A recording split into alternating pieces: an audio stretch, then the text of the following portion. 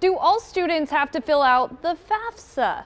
Even if they don't want to apply for financial aid, this is a question we are going to answer today.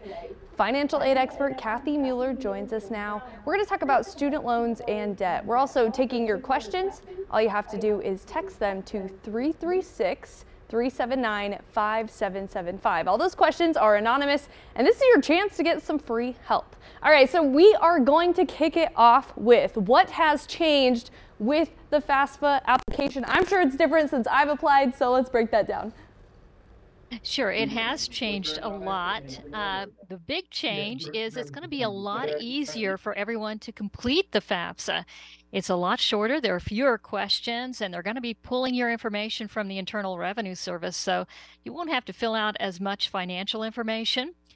Also, one of the other great things about the new FAFSA is it's going to be more people eligible for need-based aid. So they've increased the income protection allowance with the new FAFSA. So more people will be eligible for Pell Grants and need-based aid like that.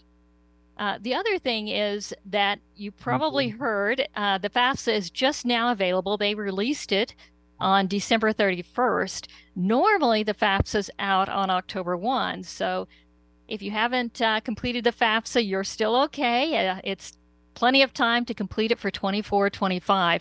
Next year, they'll get back on the regular schedule.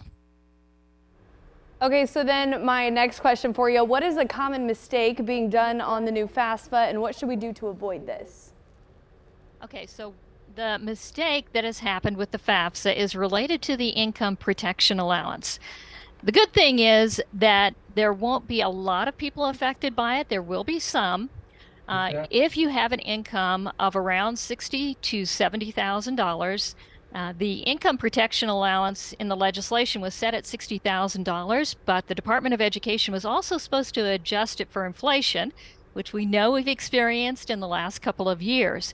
It was not adjusted for inflation. So if you have an income of around $60,000 to $70,000 and you fill out the FAFSA, and when you get that financial aid offer from your school or your college or your university, and you're not sure if you're getting all the aid that you should have, you might want to contact the financial aid office at that institution, the school, the college, or university, and make sure that you're getting all that need-based aid that you're eligible for. Now, the Department of Education might correct the FAFSA, so hopefully this is going to be taken care of, but we don't know for sure yet. I like that. Well, the other thing too, you know, you have to have a FSA ID. How do you create one of those for the application? So the FSA ID is really your username and password for your account at studentaid.gov. They call it an FSA ID, but they're going to be moving away from that and just calling it your account at studentaid.gov. So it's your username and password. Some important things to remember about that. You need to set that up before you try to complete the FAFSA. The reason for that is because they want to verify your information. The Department of Education will take that information that you enter when you set up your account at studentaid.gov and match it up with the Social Security Administration. So you need to have that done before you try to fill out the FAFSA.